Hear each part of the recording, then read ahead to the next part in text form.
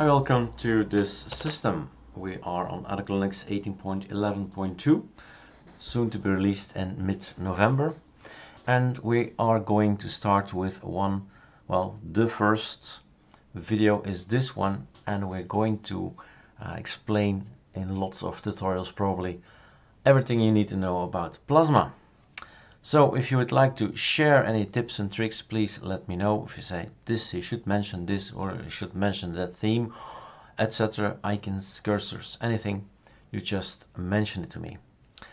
Now, why or where do I get Plasma, right? So you go to your Firefox or your Vivaldi or your Google Chrome or your Chromium and you boot it up. Now this one is the one without all the sign-ins and everything, so no tabs are opened. Any other two are for my two accounts. So you look for ArcoLinux and you find here a link, you find the download link, and we know, or you know, that there are different kind of ISOs to download. An ArcoLinux, which is XFCE OpenBox i3. ArcoLinux D is the base, jumping you leaving you in a terminal, a black screen where you install any desktop, well, 11 desktops to be precise. And this is the ArcoLinux B, the latest, newest invention. Yeah, I accept. Yeah. So you can either download it, which is not exactly our intention that you should do that. ArcoLinux B is, and the B stands for build. You need to build your proper system. And at this point in time, it's 10/12, you see, and today it's the 7th November. So the thing that's online is always going to be old, obsolete. What do you need to do then? Well, there's another website. We have websites, different websites, so check them out. But this one is going to be about ArcoLinux B. I want to build my own Plasma right now. The latest one, the newest one. What's more, I'd like to add stuff to it. I'd like to put elements to it. So we have the build your own ISO Plasma, or we could also choose for a minimal version. Now I'm gonna go for the maximum version because I want to make tutorials about different kind of applications. So this is the first video. I'm gonna build myself Plasma, not a minimal one. I'm gonna build this one and then burn it on the ISO. Let's build the ISO, burn the ISO, the USB, and boot from the USB and build my own SSD. And just recently now I've made a tutorial about this bay you could buy. It's a system to quickly switch between SSDs. So one time I'm working on ArcoLinux, and the other time I will be working on ArcoLinuxB Plasma, and the other time I'll be working on ArcoCinnamon, and so on and so on. Just switch the SSD in there, and as simple as that, and everything explained here in a little video about it. So that's what I'm hardware wise have here. Now I need to build this ISO, so I'm going to follow a tutorial, this one, and it's going to be from this website, but easiest is to clone this one. So Ctrl C. Let's put you here and let's work on the desktop, right? That was a good thing to do. Ctrl Shift V, git clone everything that's coming from here. Okay, done. Now I have a folder with all the scripts I need to have later on as an ISO, right? It says change packages x86 640 if you want to. That's in here. Yes, I want to. Let's make this a lot bigger. So keep off of the things that are from Arch ISO, obviously. If you know what you're doing with the video drivers, you can. But the fun starts actually somewhere down here. So Catfish is not going to be installed. That's what this means. Change in Sublime Text. That's where we're on. Sublime Text. Change plain text into Perl. Everything dark is not installed. It has a hashtag in front of it. It will not be installed, right? So Firefox, I want Firefox and so on. All the things I want are in there, but sometimes I do want to have a game, right? I want to explain Luther's later, Sauerbraten, Sonitic, and why not Steam, and Steam native as well. So I'm making a little bit of gaming computer as well. So it's easy as that. Add elements that are in the Arch repositories. You can put anything in here if it's coming from the ArcoLinux repo. So everything else I leave as is, it's okay. And I'm gonna save this thing. And then we are going to go one level up. So I've done line 2, change packages x86-64 if you want to. So we've added some games to it. Run script 30, then installation script, there is script 30, open terminal, let's put it here, and then say run number 30. That's basically it. You can now go have to drink something, to eat something, you can walk away. Not before, of course, you give here your password, your root password. And now it's up to the computer to do its job. All depends on the hardware, the CPU, the memory, etc. You know, the drill. Newer hardware will be faster in making an ISO, but eventually, right, eventually, and this is the download, so the download speed is also important, but eventually you'll have an ISO, and that's the one I'm gonna burn on USB, put it on an SSD, really SSD, and film everything we do, and start our series of tutorials of Plasma. I'm gonna pause the video here. So it finished finally. Remember, we decided to add a lot of games. It took us, or it will take us, 4.1 gigabytes to have this ArcoLinuxB Plasma. So, doesn't matter really. It's your ISO. Doesn't matter if it's big. If you like to have all these games on the ISO, that's your choice. So we go to ArcoLinuxB out. There's a folder in your home directory, and it's called ArcoLinuxB Plasma 18.11.2. So building an ISO is always going to be in the latest ArcoLinux ISO. At this point in time, this is the clock. We have version 18.11.2 online. So it's a spin-off, you could say, from ArcoLinux. We build it ourselves, and it's a Plasma rather than XFC, OpenBox, and i3. So this is the thing we've created. So let's try it out. We have this Super F7 on our ArcoLinux system where we have VirtualBox. We launch it. Nothing is installed yet, so I need to set everything. So okay, that's well, let's do what I always do, right? I make a template at Linux, ArcoLinux 64, good, next.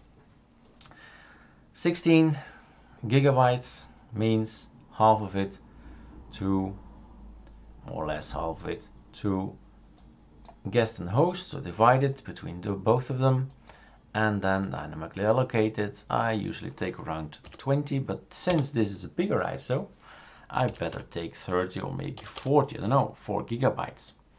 I think 30 would be enough. So create, and then the details.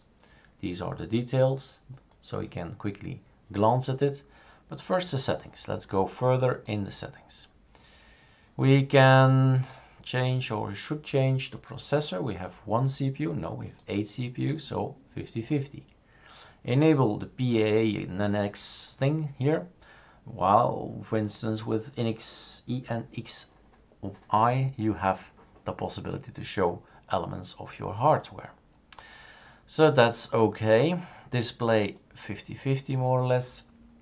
Enable 3D is okay, and then it's done. For me, this is enough as a template. Then I'll clone this thing and say this time I'm going to install and test out Plasma. ArcoLinuxB Plasma, my own creation, right? You've decided what goes on the ISO, and that's why we've put it out there, this knowledge, this ArcoLinuxB. You can be master of the creator of the ISO. Put anything on it you want. There are some messages we have here in a VirtualBox, so get rid of them, read them, and then click here, so you don't see them anymore. Control F is another message, do not show, read, and switch, and then enter, and another message, read, and click it away.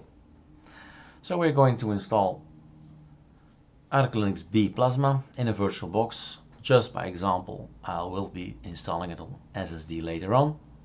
It's just for the video. So as you see, well, there are still people surprised about this, but starting with ArcoLinuxB, we use XFC as the delivery system. So nothing to see here, it's just a gateway pass through. So we need to install it to actually see it.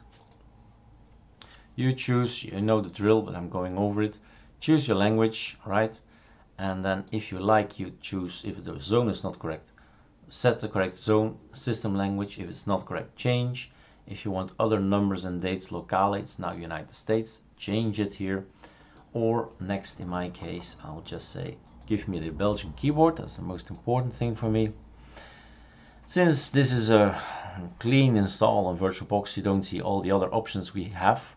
So it's just erase or manual partition in this case. And then next. My name is Eric. ArcoLinuxB Plasma Gaming, right? I've put some games on it. And that's it. That's all you do. And then you wait till the system has unsquashed it all. The 4 gigabytes needs to be unRARed, unzipped, uncompressed, and that's what he's doing now, and then some processes later. So I guess I better pause here.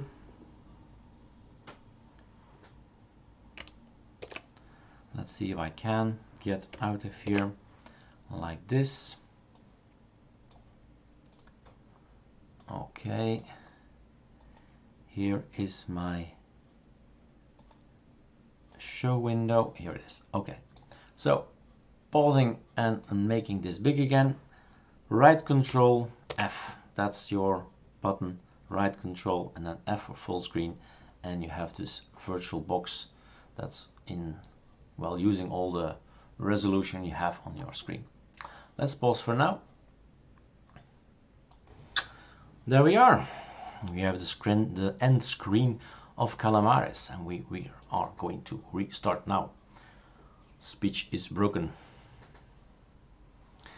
Now, rebooting, I don't know what it's going to do now, but if on VirtualBox and you see this thing and starting reboot and you have to wait and to wait and never wait at all, Control F, and I shut it down quickly and easily, power down machine, boom, done, and you'll never see it again on SSD or VirtualBox. But of course, let's shut it down again. Let's get rid of this optical drive, this virtual ISO. So if it's out of here, then it's going to boot like the regular SSD, giving you the grub. Don't touch anything. 5 seconds later, it's going to boot in ArcoLinuxB Linux, like it should on any SSD or hard disk later on. There you go. So we're logging in. This is a welcome screen we recognize. Up here we see with just one thing, Plasma, and go for it. Let's look for our games and then end the video there. So next up are videos and explanations of Plasma. So we have this as a result. There are some games in there. We have FPS here that uses Sauerbraten, yep, Steam and Steam, Xonotic and SDL and GLX, Lutris as well. That was it, I think. Those were the things I've installed, and all the rest is still games, but it's games from Plasma. So all kind of games. A lot of hours to waste if you want to play all these games and be a master at them. But these guys here come from our choices. These have been installed due to the packages file. So there we go. We have now an ISO to burn the ISO. Well, let's include it in the video. Shut down, and let me get and grab a USB. Alright, got myself a USB.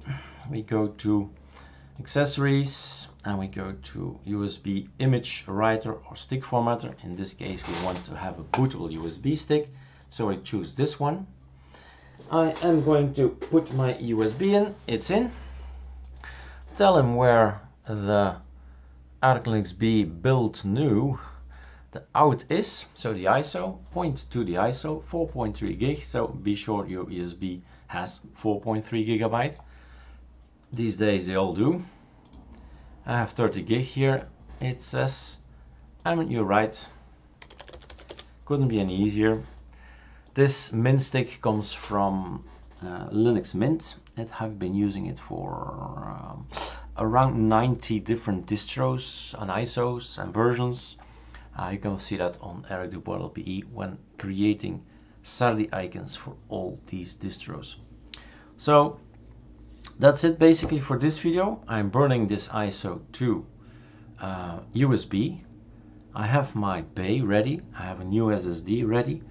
Going to install Plasma on it, and let's start with tutorials about Plasma. All right, cheers.